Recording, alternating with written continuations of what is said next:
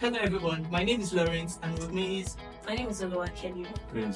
And together we are Sincere Knowledge from Bridge. And today we'll be talking about smart contracts. What are smart contracts? Smart contracts are simply programs that are stored on the blockchain and are executed when certain conditions are met. When you talk about smart, you talk about innovation and you talk about efficiency. Now, smart contracts emphasize on innovation and efficiency brought about by automated features and self-executed functionalities of contracts. And this has brought about the advancements on how agreements are met on the blockchain ecosystem. Now, Kenny, would you like to tell us some of the characteristics of smart contracts? Alright, thank you, Lawrence, for that. One of the characteristics of a smart contract is the fact that it's deterministic.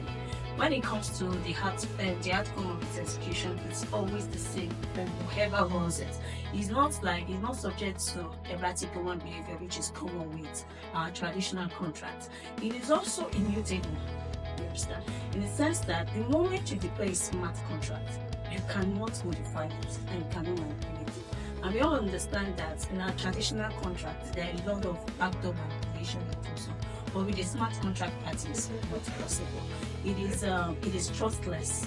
It is trustless because it doesn't require like a third party or an intermediary, a central authority to execute it or run it. It is self-executing in itself for the fact that it's code.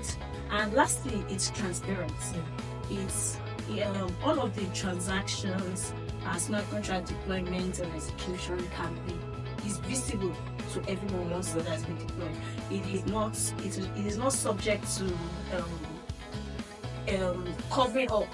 Like you can't let people track what the smart contract is doing. So I'll go over to Jeffrey to tell us more about the use cases of this also smart contract. Okay, so examples of use cases of smart contracts include things like decentralized finance, NFTs.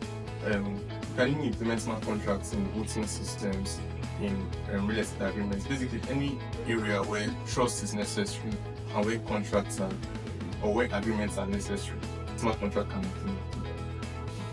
Yeah, thank you. I hope you've learned one or two on today's episode. We look forward to seeing you on the next episode.